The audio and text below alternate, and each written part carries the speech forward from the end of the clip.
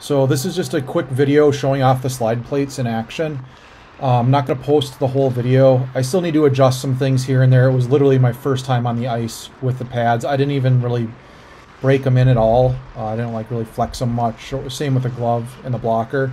So I'm just putting this out there to kind of show how far they can push. You can see in the low res video that I can just push once and slide what seems like forever off not even all that hard of a push. So it's pretty amazing what they can do, but at the same time there's going to be some adjustment physically and mentally when it comes to making plays and not overshooting. So wanted to get this out there. Hope you guys enjoy. Post any questions you have, like and subscribe.